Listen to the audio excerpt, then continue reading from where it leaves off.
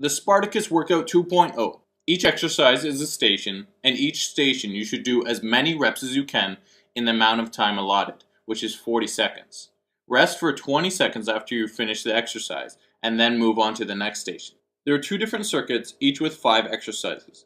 What you do is perform exercises 1 through 5, repeat 1 through 5, and then rest for 2 minutes. Now repeat that once before you move on to the next circuit. Use the same principle for the second circuit. Do exercises 6 through 10, repeat 6 through 10 without a rest, then rest for 2 minutes, and then repeat this once.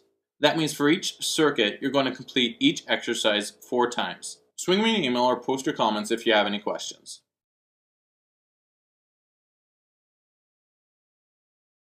Dumbbell high pulls. Grab a pair of dumbbells, let your arms hang beside you, and start out in a squat position.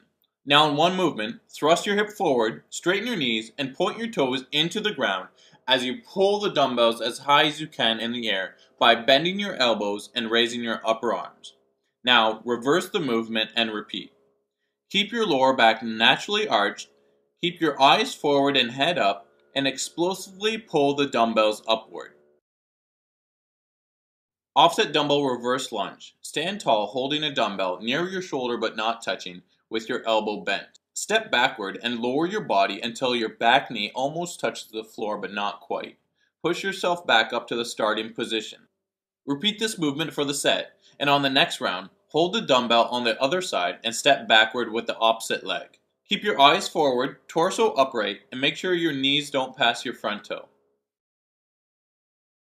Single arm dumbbell swing. Hold the dumbbell between your legs in a squatting position. Keep your eyes forward and chest up. Explode at your hips and extend your knees as you swing the dumbbell up to shoulder height. Let gravity take the dumbbell as you lower into the starting position, swinging the dumbbell between your legs. Push your hips back and keep your lower back naturally arched. Your arms should swing up from momentum rather than lifting the weight. Thrusters. Stand holding a pair of dumbbells next to your shoulders but not quite touching. Push back at your hips and bend your knees to lower your body until your thighs are at least parallel with the floor. As you push your body out of the squat, press the dumbbells above your shoulder at arm's length fully extended. Then lower the dumbbells back to your shoulders and repeat. Your feet should be at least shoulder width apart or slightly wider with your toes slightly pointed out. Squat as deep as you can and push the weights directly above your shoulders, extending fully at your arms. Single leg, single arm, underhand grip, dumbbell row. Grab a dumbbell in one hand and bend forward at your hips and place your other hand on a bench in front of you. Raise your leg so it's in line with your upper body. Now let the dumbbell hang straight down from your shoulder and your palms facing outward, and pull the weight up to your torso by raising your upper arm and bending your elbow.